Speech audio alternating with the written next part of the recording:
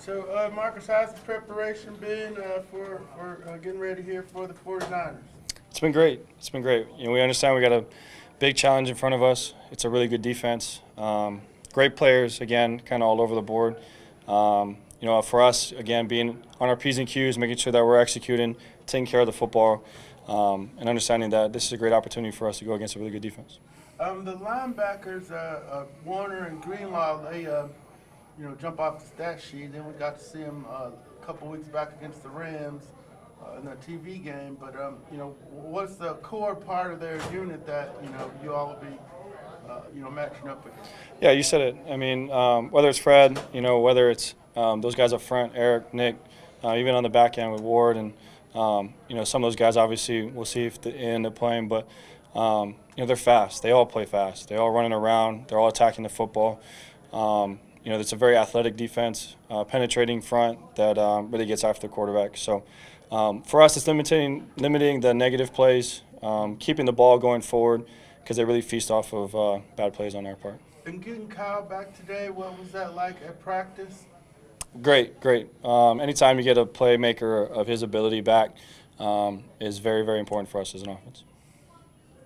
Marcus, it seems like every week there's some sort of ball handling issue at some point. How do you fix that? Do you have any idea of what has been going on? Well, again, we work on it every single day. We start practice with a quarterback center exchange. Every single day we're working run tracks with our backs. So we're constantly working at it, and we obviously have to be cleaner on the operation side of it. With that being said, though, it's important for us to take care of the football.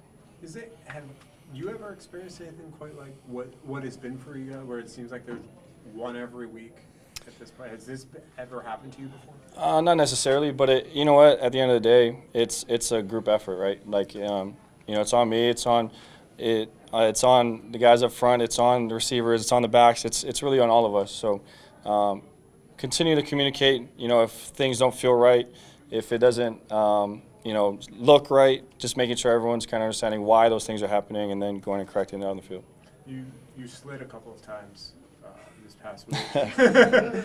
Is that something you've been, when I asked you about it, I think it was after week 1 or week 2, you said, that it seemed like that was a little bit of like, that's just not something I've done. Has that changed for you? Is that? No, I mean, I've slid throughout my career. Again, part of it's probably just getting back out there and playing again.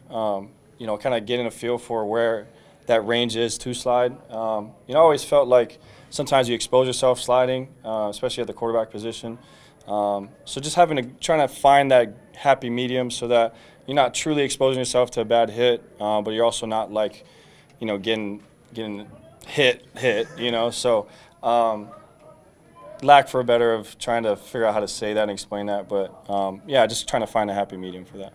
The way you and Arthur communicate throughout the week as you get ready and install the game plan, is it any different this time around than last time just because you've both got more experience and know each other better, or is it the same?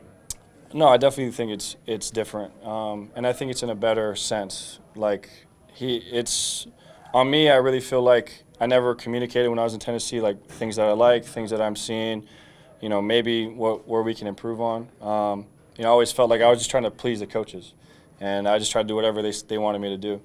Art has been very receptive. Just communicating what I'm seeing. It's constant kind of throughout the week. Things that we like, things that maybe I'm not seeing as clearly as maybe he wants it to be. So it's just making sure that at the end of the day we're putting our guys in the best situations out there, and we got a good sense of what we can do to execute as an offense. Do you think you understand what he values more than you did? And the reason I say that is he said earlier this week, he says, I'm not as worried about the completion percentage, which I know is not as high as you would want it. I'm more worried about X, Y, and Z. Do you think you understand him better from that perspective? Yeah, and I kind of understand kind of where we are as an offense. We're throwing the ball down the field, taking shots and play actions. Those things are not the highest percentage, right? You're taking low percentage shots. But you have to be able to do that, especially with the way we run the football, because it creates just a little bit of uncertainty on the defense of what you're trying to do and what you're going to go out there and execute. So, I'm not worried about statistics. I've never been. That's never been a part of who I am. what's most important to me is just going out there and playing efficient and winning football games. Going back to what Josh asked first, when you're talking about, this being for maybe the first time in your career, you feeling like you can speak up to your coach, how does that change your dynamic as a player? I mean, you've been doing this a while. How does that, having that voice and feeling like you have a voice, change your perspective? I think when it comes down to it, it's just being able to be confident in what I'm trying to articulate to the coaches. I think sometimes, like, especially when I was younger in my career, like, you were like, I'm not sure if that's really the coverage I'm seeing or like what my progression is. But because I feel like I've been in the league now for quite some time, I've seen a lot of different things. I've experienced a lot of different things. So I kind of lean on those experiences to be able to communicate what I'm seeing and what maybe we can improve. And it does take a little bit of going through a journey to be able to have the confidence to be able to speak up that way. But I think all in all, it's going to help our offense out and really help the relationship out with me and her. When did you feel like you could do that? Like, when did that really, in your gut, say, okay, I can actually do this now? Well, actually, it was being a backup and seeing how Derek went about his business. I thought, just as a guy watching him, he was always very like, hey, I'm not seeing this great, or I'm not a big fan of this play. Let's find a different way to attack the defense, because there's a million football plays. So being able to see him do that and have success and play a really high level for a quarterback, really kind of instilled in me, like, you got to have confidence in what you're seeing and being able to communicate to them, because at the end of the day, you're the one that's holding the rock and having to make plays. Go back to a different one of Josh's questions, actually. You said you're not concerned about stats, and Arthur said he's not worried about completion percentage, et cetera. So how do you view, your season so far, and where does it need to go from here? What are the steps you're looking to take this offense to the next level? Yeah, I mean, honestly, it's been okay, right? Like, we're 2-3. I think for us as a team, for us as an offense to improve, we got to be better on third down. We got to be better in the red zone. It's kind of a constant staple week in and week out. But until we improve those things, until we're out there staying on the field, scoring points, those are going to be things that are harped on every week. So, I really don't sit back and reflect, especially 6 weeks in. Right. I tend to just kind of let things play out.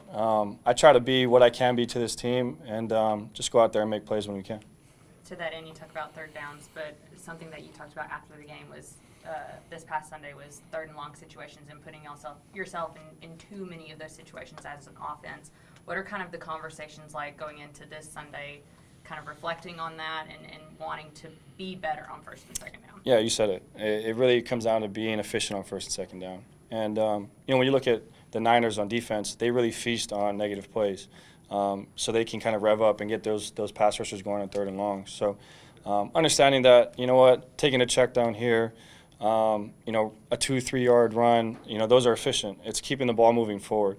We can't have a negative plays. We can't have drop snaps. We can't have sacks. Those things are really derail your entire drive. So being able to understand that if we can be efficient on first and second down, we'll get in third and manageables.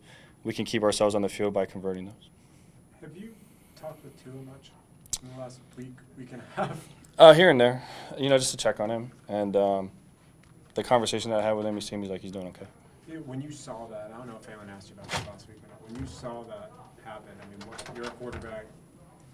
You've known him for a long time. Like, what goes through your head when you see that? First and foremost is his health and safety, right? You worry about the person, not necessarily the football player. And we do play a violent game. It is a contact sport. So for me personally, just worrying about him as a person, making sure that he's okay. Once he, we had the conversation that he's doing well, he's doing good, then you're like, okay, you want him to get back out there and play again. But first and foremost, definitely his health and safety.